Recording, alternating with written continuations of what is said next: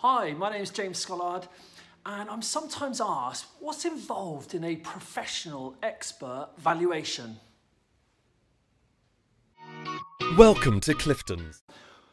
I've been valuing property for well over 2 decades, and I basically train, teach, and coach on this subject.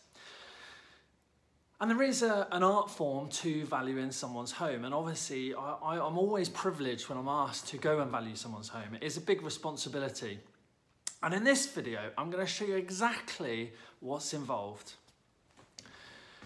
So there are 4 methods to value a property, and estate agents use method 2, which involves looking at comparable properties and looking at buyer demand, essentially. But in the valuation, there is a 5-step process. So the first step is condition. So on evaluation, we're looking at condition.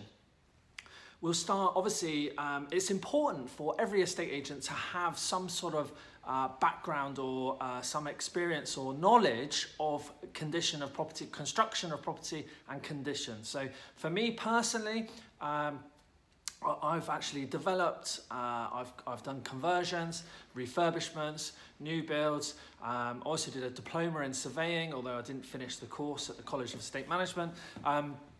But essentially having some background knowledge is definitely a must.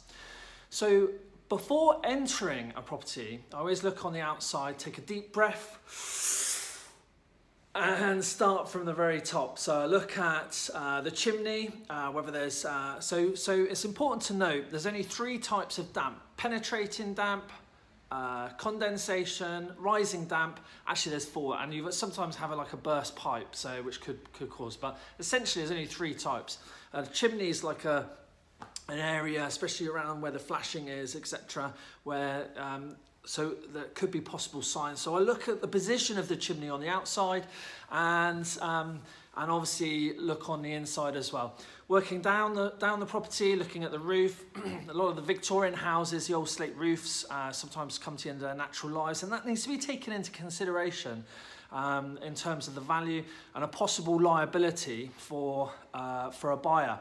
Now here's the thing. As an estate agent, I know that a surveyor will be coming in after me. So this is a fundamental aspect in terms of selling somebody's home. I'll work down the walls to the floor and looking at the ground area. And that condition process continues on the inside as well. So we look at cracks, the electrics I look at, all sorts of things. So that's that side. So number 1 is condition. Number 2 is position. Now, on the telly programs, they talk about location, location, location, and but I talk about position, because position forms part of location, or location forms part of position, I should say. But position is really important in terms of how the property is positioned in terms of like, for example, a south-facing garden or east-facing garden. I look at whether there's a school at the end of the road, which is a big plus for a lot of buyers, but a real negative for other buyers. So, and obviously location comes into the position there. The next is collision. So the third thing on evaluation is I call collision. And this is really the impact of a property. So the impact towards when you first meet or first see a property. So curb appeal, number 1, is a big sort of impact aspect. The hallway is really underutilized. It's one of the most important rooms in a house. So if you imagine when you view a property, you'll go into the lounge, into the hallway, into the dining room, into the hallway, into the kitchen, into the hallway, upstairs, back in the hallway. So the hallway you actually view around 6 or 7 times sometimes.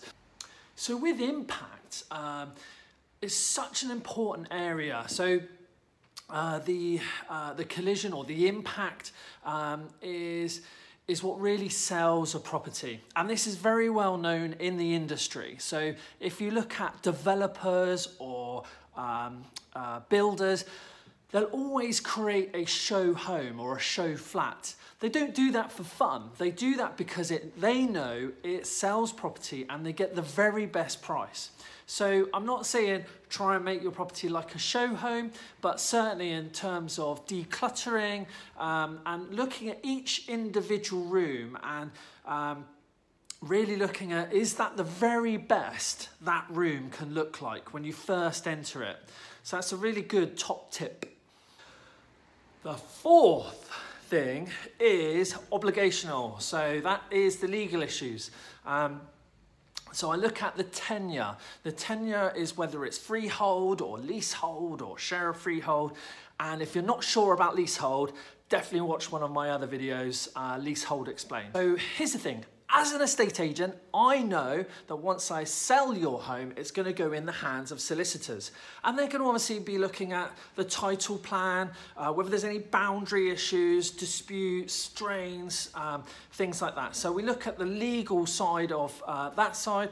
We also look at, for example, EPC is now a legal requirement. I'll also do a risk assessment, and this has become more and more important of late. I'll make sure that the property is safe for not only my team, but also prospective viewers that are going around as well. It goes through into anti-money laundering, identity, who's involved, who's the actual ownership. So there's all sorts of legal aspects involved in a professional valuation. And the last thing, the fifth thing, is client affiliation. So we look at, we obviously discuss the market, we discuss the service that we can offer and our fees, and also the valuation itself, how we've arrived at the valuation, and selling advice. So that's it. Thank you so much for listening. If you do want a valuation, please fill out your details on our website, and either myself or one of my team will pop out and come and see you. Thanks again. Have a great day. See you soon.